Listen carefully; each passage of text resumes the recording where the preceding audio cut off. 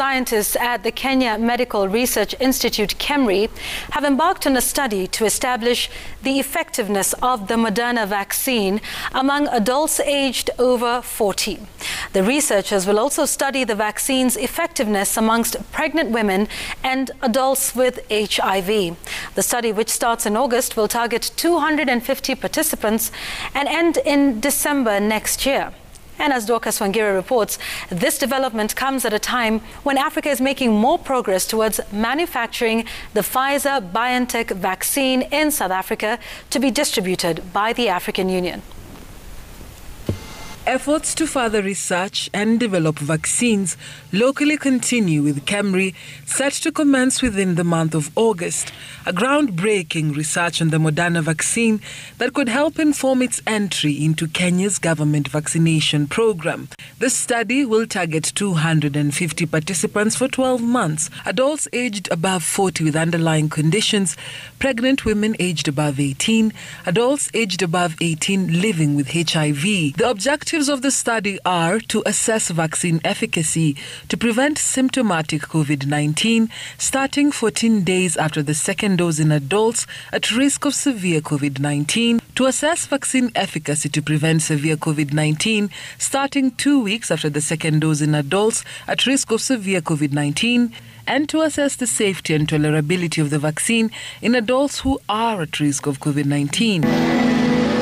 Of the 54 sites where the similar study is being held, 2 are in Kenya in Kisumu and the Moi University, 33 in South Africa, and others in Uganda, Malawi, and Zimbabwe. We've done a lot of groundwork. We have ethics approval.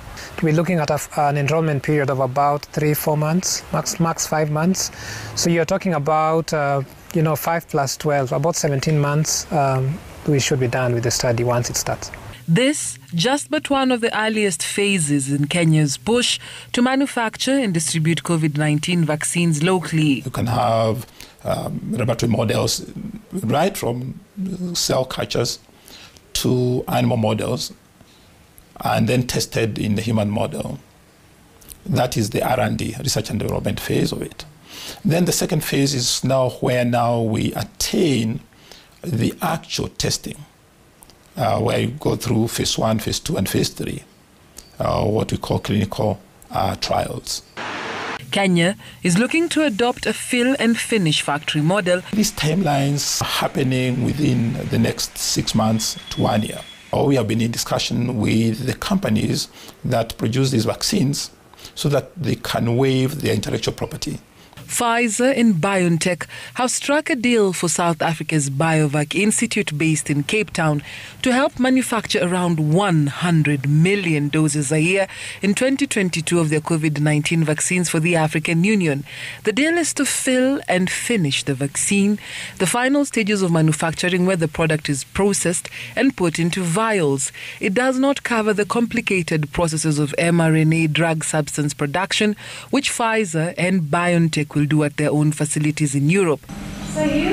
BioVac will receive a large batch of ingredients for the vaccine from Europe and will blend the components, put them in vials and package them for distribution. We'd like to act as quickly as possible, so already within this week we are going to start putting orders on items that are known. We want to act as quickly as possible, bearing in mind that the Pfizer vaccine is already being rolled out at the moment, like in South Africa. But the bottleneck is that Pfizer is handled under negative 70 degrees Celsius, which means that if BioVac manufactures the product, it has to go into negative 70 degrees freezers, for which there is a need to build facilities for BioVac's manufacturing site before the vaccines actually get transported. We just cannot continue to rely on vaccines that are made outside of Africa because they never come, they never arrive on time, and people continue to die. In the last 24 hours, 801 more people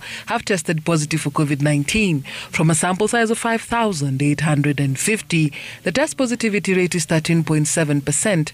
Nairobi continues to bear the highest burden, recording 319 cases, 4 times higher than the caseload in Mombasa of 77, Kilifi 71, Nakuru 60, Uasin Gishu 45, and Kiambu 36.